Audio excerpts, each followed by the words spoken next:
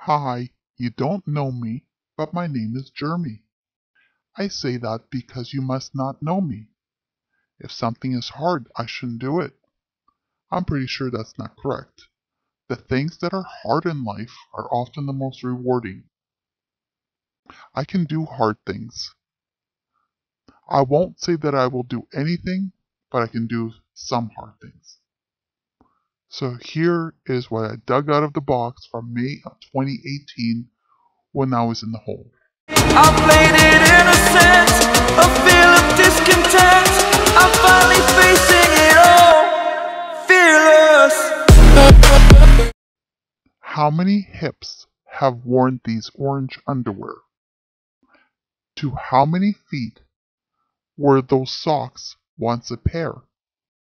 How many faces has the mirror seen scowl? How many asses have dried off with my towel?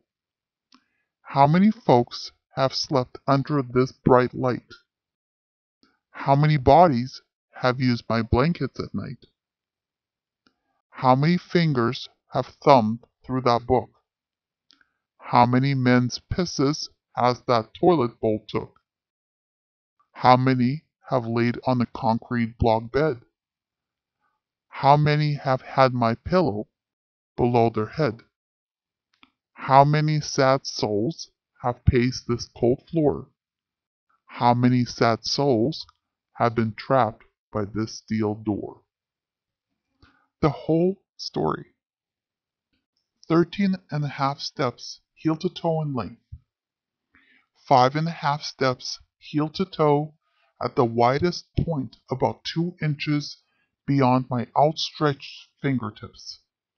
The bed is a concrete slab about 2 feet wide, less than the length of my arm, roughly 6 feet long and about 18 inches high, a big-ass rock.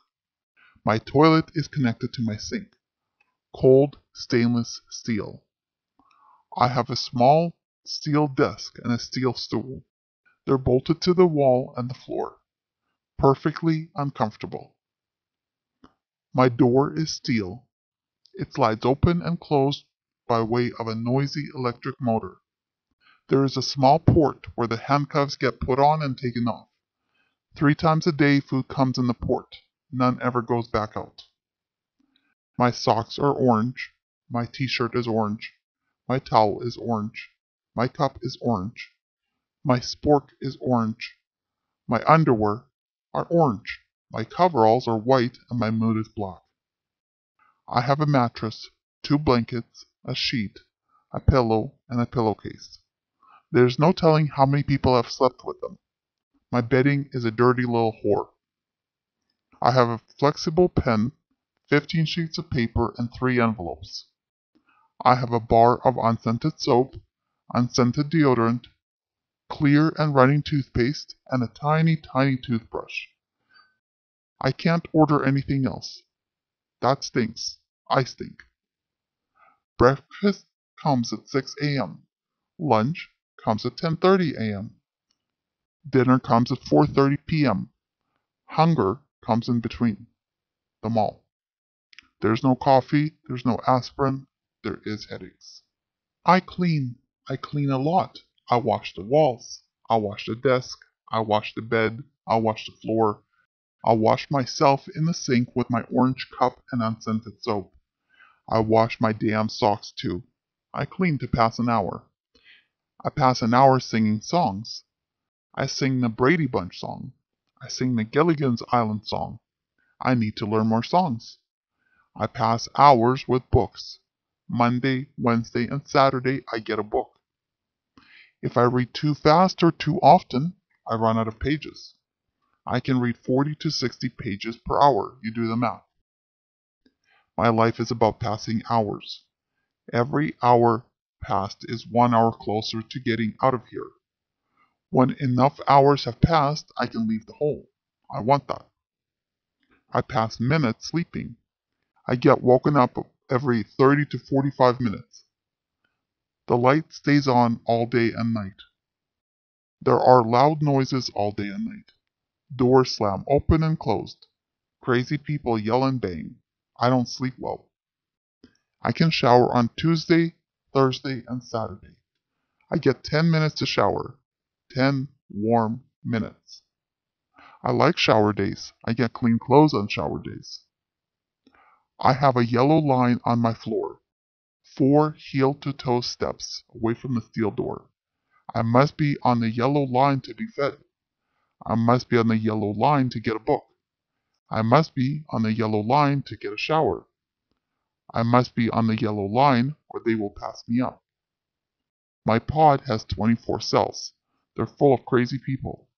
I can go days without talking to anyone. I like that. I'm antisocial. I passed 3 hours writing this and measuring my cell. 3 hours closer to getting out of the hole. I am ready to get out. They're not ready to let me out. They win. Having the light on 24/7, that's another punishment under the guise of safety. In population, we can turn out the cell light. It never gets totally dark and the staff all have flashlights if needed. Why do the lights have to be on in the hole? Punishment. Nothing to do with being able to see whether we're alive, as we can be under the blankets with a sheet around our necks. Pleasant image? 1 hour a day, 5 times a week, I can go to yard.